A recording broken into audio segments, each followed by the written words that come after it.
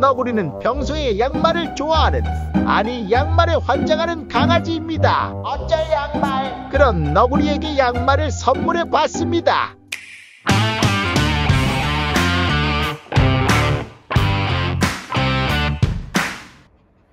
양말을 신겨보기 전에 인트로 영상을 찍으려 했는데 갑자기 급발진해버리는 너굴입니다. 양말은 못 참지.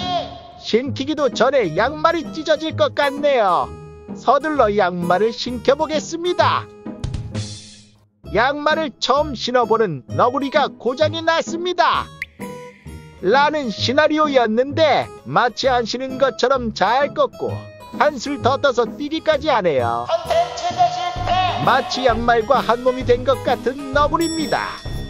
그래도 이왕 시작한 촬영, 너구리 반응을 더 봐야겠습니다. 내가 이런 거 하지 말랬지. 아장아장 걷는 모습이 귀여운 너구리.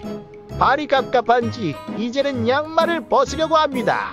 발을 잘 사용하는 너구리에게 양말 벗는 것쯤은 쉬운 일이죠. 먹고 살기 힘들다.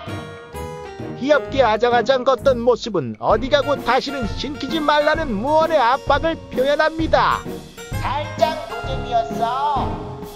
오늘의 결론, 너구리는 양말을 신어도 고장나지 않는다.